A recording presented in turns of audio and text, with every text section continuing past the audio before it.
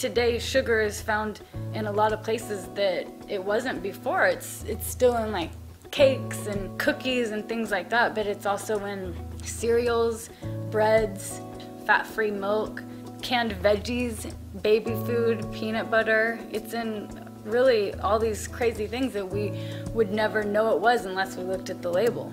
Sugar is often on the label called corn syrup, dextrose, maltose, glucose, or fructose.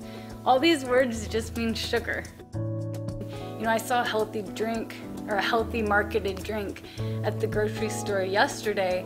I just was curious and turned it around, and it had 44 grams of sugar in it. So some of the times the sugar is hidden in things that you wouldn't think have a bunch of sugar because they're marketed as healthy or natural.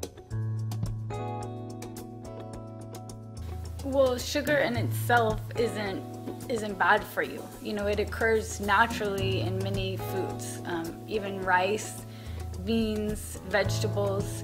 And when you eat sugar in this way, it breaks down evenly. It's easy for your body to digest.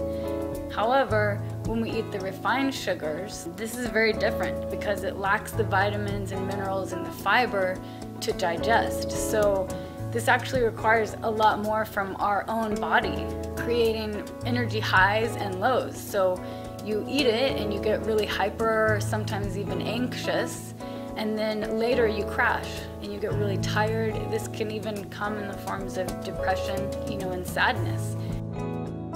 I think different people have different ideas of what healthy is. But what I think healthy is about balance. And at the school I went to, it's called the Institute of Integrative Nutrition.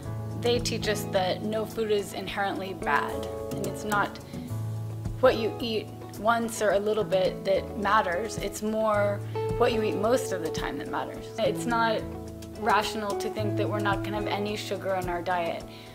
Trying to do that would probably add more stress than it's worth to not eat the sugar. So basically the biggest piece of advice I could give people is really, you know, be aware and do as much as you can, but just do the best that you can. It's not about being perfect. It's just about, you know, eating and being balanced and as healthy, whatever that means to you.